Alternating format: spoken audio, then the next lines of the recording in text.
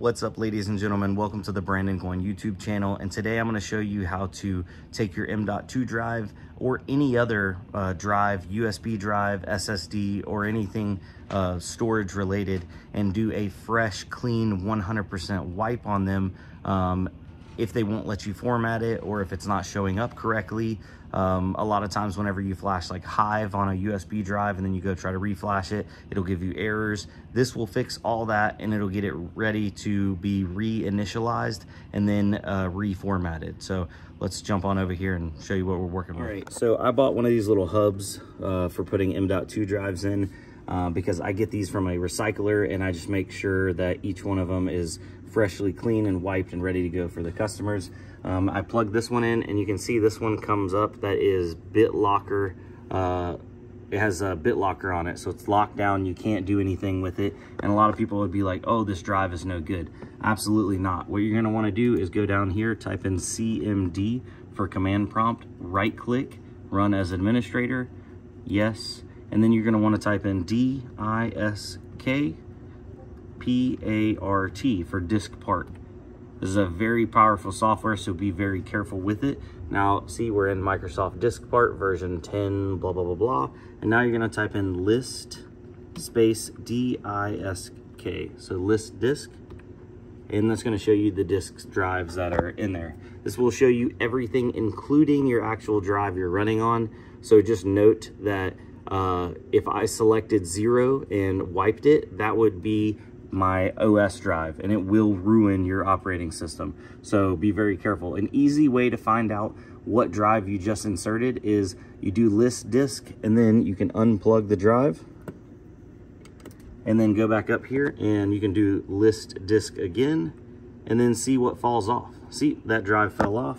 So now we can insert this drive back in, wait for it to initialize or to boot up, and list disk again, and then it pops back up. So it's a 2 terabyte drive right there, but this one has BitLocker on it. Yep, it actually says this is BitLocker protected, and a lot of people are like, oh, that's no good. Well, now you need to type in select, SELECT, disk 1, because see, that's a disk 1 right there.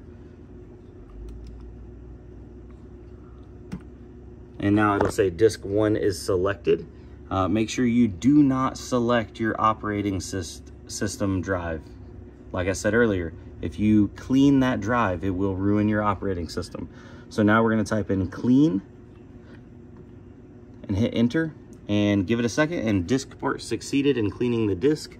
Well, now if you go to like my computer or this PC, it doesn't show up anymore. So an easy way to get it initialized is just type in format and create and format hard disk partitions.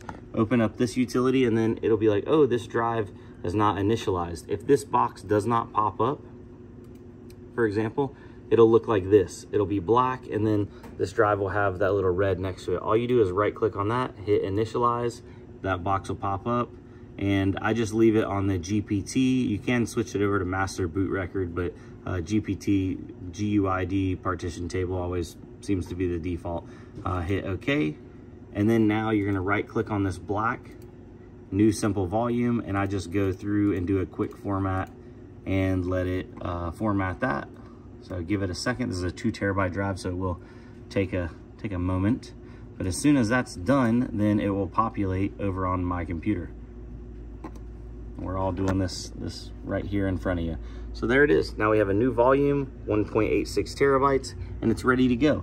And previously, people would have gotten rid of this drive thinking that with BitLocker or potentially something else being on it, that they couldn't do a traditional format. Because if you went in here and tried to format that drive through the disk management utility, it would not have let you. So hopefully that helps you. This can be used on traditional SSD drives, USB drives, basically any storage media inside of your computer. So just be careful, and happy hunting. Also comment down below and let me know other little tips and tricks that you guys have figured out with disk part. It's a really powerful software that's been around for a really long time. But yeah, y'all have a good one. I'll see you on the flip side. Adios.